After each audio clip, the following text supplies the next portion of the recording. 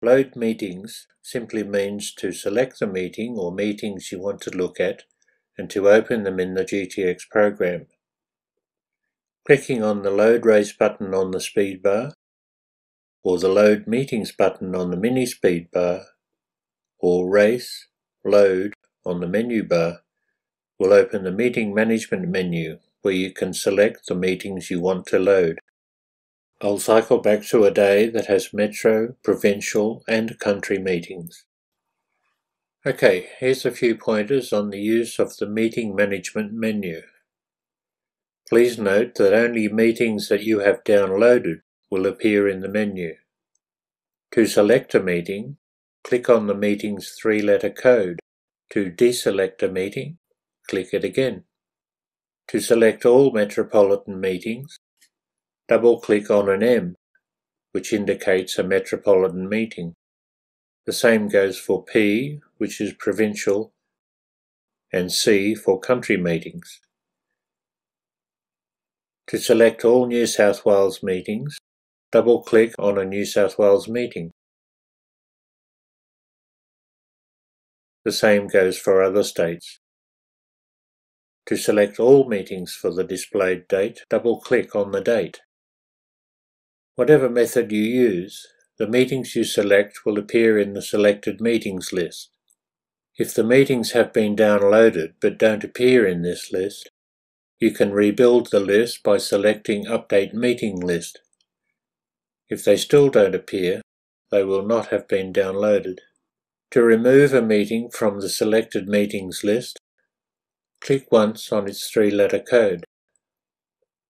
To remove all selected meetings, click the Clear All button. No matter what day's meetings are currently showing in the menu, you can select all today's meetings by clicking on the T button. To select tomorrow's meetings, click the +1 button. The day after tomorrow, the +2 button. And select yesterday's meetings with the -1 button. Once you have selected the meetings you want, click the Load Meetings button. But before you do that on your initial occasion, there's another setting you need to be aware of. By using this little button, you can load your races either by post time or by track.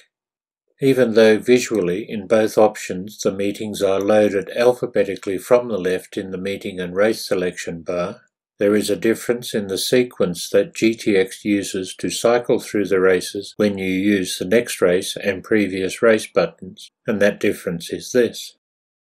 If you load your races by track, after you click the Load Meetings button, Race 1 of the leftmost meeting will display, in this case Caulfield. When you click the Next Race toolbar button, the race that appears will be the next race to start at that particular track. For example, if you are now viewing Caulfield Race 1, the next race will be Caulfield Race 2, then Race 3, etc.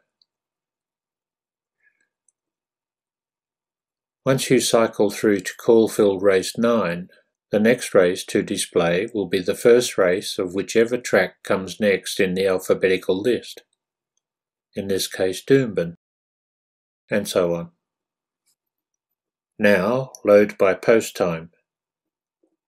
If you load your races by post time, when you've looked at a race then want to select the next race with the Next Race toolbar button, the race that appears will be the next race to start, selected from whatever meetings you have loaded. In this example, you can see that we have loaded the day's races, and Doomben Race 1 is the first race of the day, starting at 12:08.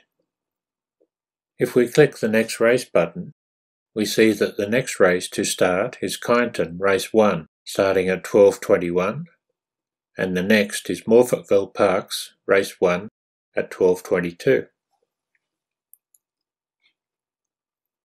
Let me open the Meeting Management menu again to show you the Track and Post Time button operation. This post time or track loading option does not need to be selected each time you load meetings. Once you have selected either of the options, The setting will be maintained for all subsequent loadings until you change it. Visually, the difference is very subtle, but if the button is in the up position, the meetings will load by track. If the button is in the pressed or down position, meetings will load by post time.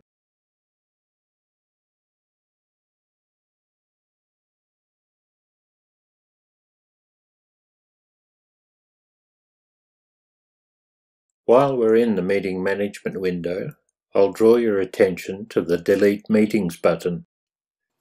Occasionally, race meetings are abandoned, usually because of extreme weather.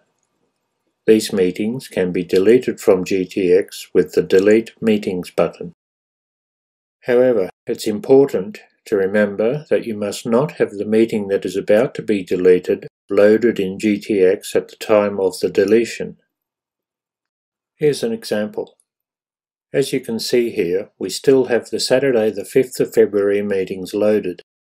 I know that the Geraldton meeting for 3rd of February was abandoned, so I'll just cycle back to 3rd of February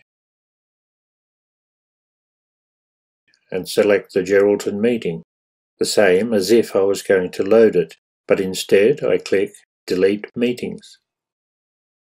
Then confirm, and it's gone.